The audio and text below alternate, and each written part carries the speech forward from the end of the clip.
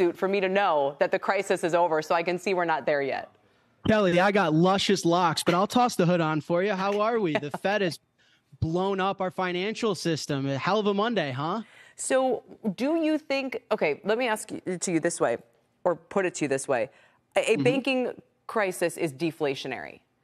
And so when I see Balaji and others saying Bitcoin's going to go to $1 million, it may go up, but that may be because of the Fed's response here. The 2010s were not hyperinflationary. There's no obvious reason why now would be hyperinflationary either.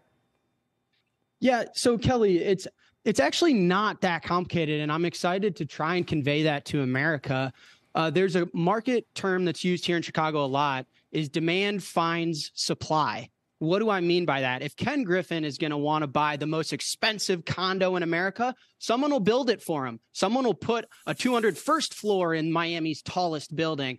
If silver's going to 1000x, I will walk into my kitchen right now. I will melt all my silverware and I will sell it at market. If gold is going to rally, Elon Musk will find more on Mars.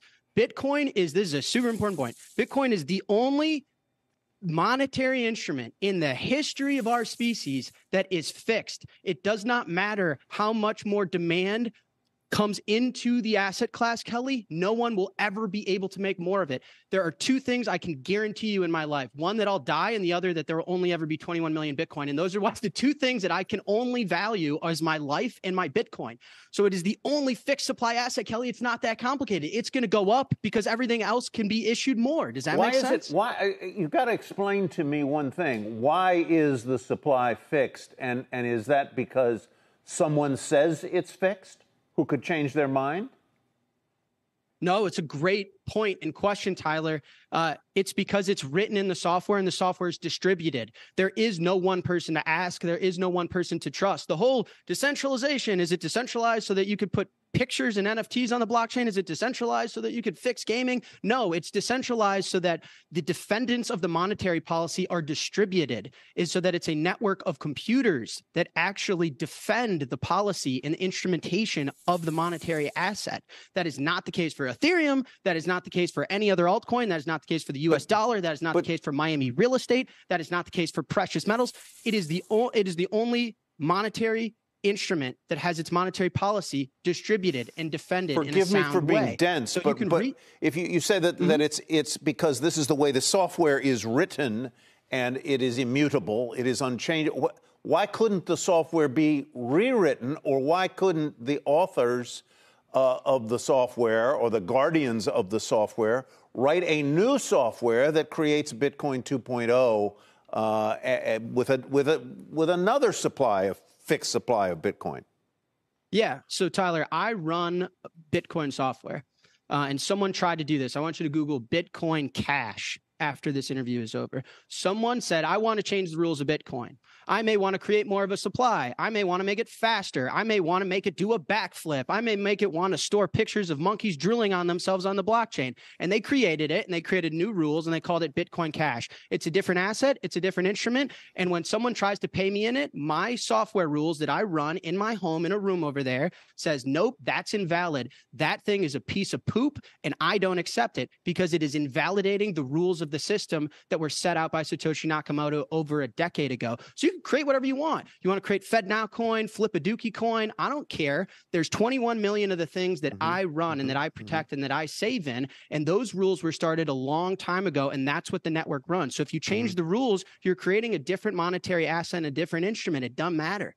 Jack, did you guys have any effect from SVB's collapse? I know, like you said, you're in Chicago. I don't know if you had any exposure there as sort of a startup, or obviously I would imagine maybe some other, colleagues, clients, you name it.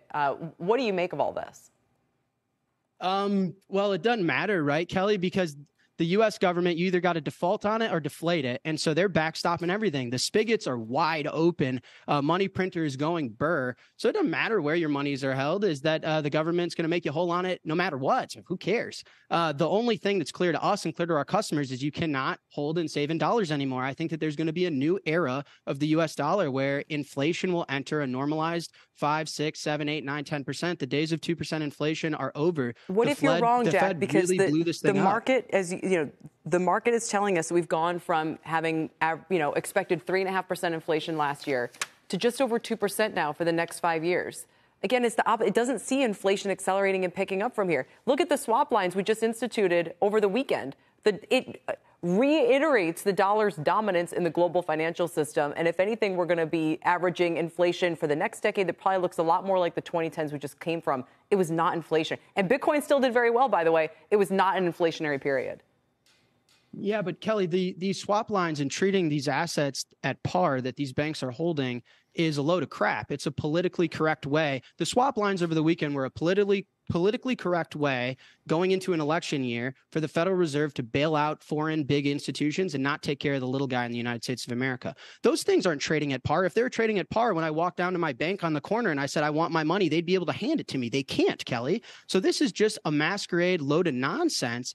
They have to backstop these things with new money, and you're seeing risk on assets, you're seeing scarce assets actually be big winners here. So you could call it inflation because the CPI is a load of nonsense, right? Like the government's going to tell me how the dollar is inflating based on a basket of instruments. Like my Netflix subscription or my Caesar salad doesn't actually tell me how well the dollar is doing or how much it's being devalued. Miami real estate does. Bitcoin does. Bitcoin's up over 50% this year. Yeah. You're telling me that the dollar's not inflating? You're out of your mind. I'm not listening to that.